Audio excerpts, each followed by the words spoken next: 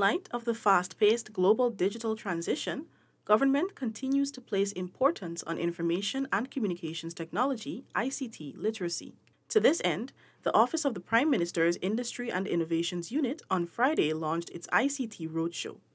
The aim is to engage young people and spread awareness of the importance of ICT in Guyana's development.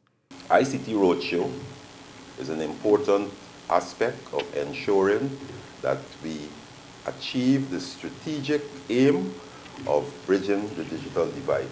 We can invest in all the hardware, like building the ICT hubs and installing the computers at the hubs and having the connectivity.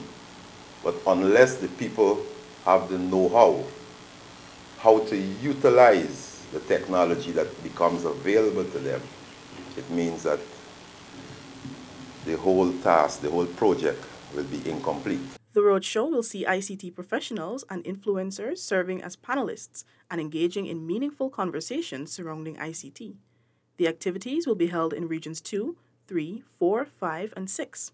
Further, information sessions will see representatives from the Guyana Online Academy of Learning, GOAL, 150K Coders Initiative, and the University of Guyana promoting ICT education and careers. It's obvious that Guyana's continued development will not be possible unless we have an educated population.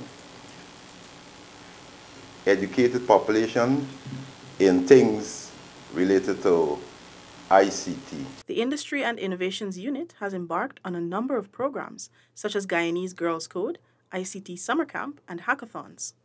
Moreover, government's ICT program has seen ICT hubs being created countrywide.